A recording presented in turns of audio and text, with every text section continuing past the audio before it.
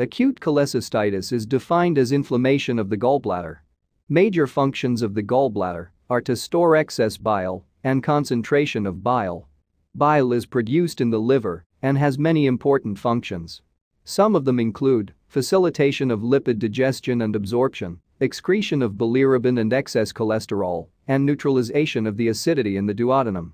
Bile consists of about 95% of water, in which are dissolved a number of solid constituents, including bile salts, bilirubin phospholipid, cholesterol, drugs and their metabolites, and other compounds such as amino acids and enzymes, vitamins, and heavy metals.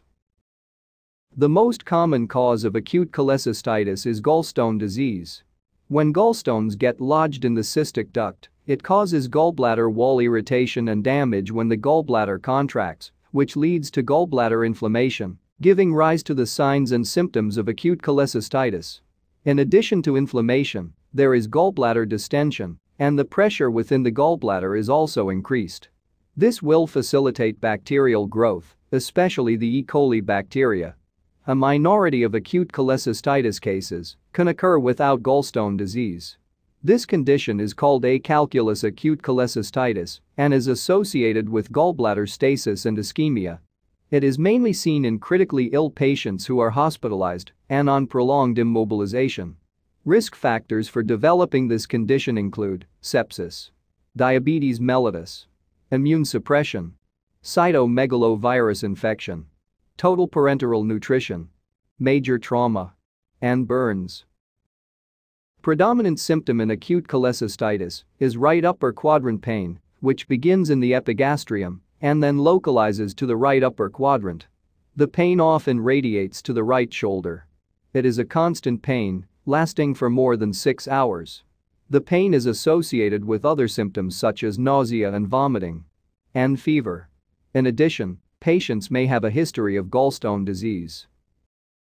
Physical examination findings include right upper quadrant tenderness and guarding, and a positive Murphy's sign. This sign is elicited by deep palpation of the costal margin in the right upper quadrant while asking the patient to take a deep breath. The pain in acute cholecystitis forces the patient to stop breathing. Additional findings may include a palpable gallbladder and jaundice. Diagnosis of acute cholecystitis can be made with clinical features and investigation findings. The single most useful investigation for the diagnosis of gallstone-related disease is abdominal ultrasound, which may reveal gallstones in the gallbladder and inflammatory changes such as gallbladder wall thickening and pericholecystic fluid.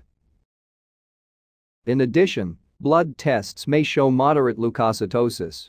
C-reactive protein levels may also be elevated. And marginal elevation of serum bilirubin, alkaline phosphatase, and amino transferases may be seen. Finally, the treatment of acute cholecystitis can be divided into conservative management and surgical treatment. Surgery is usually delayed for a few days until gallbladder inflammation settles.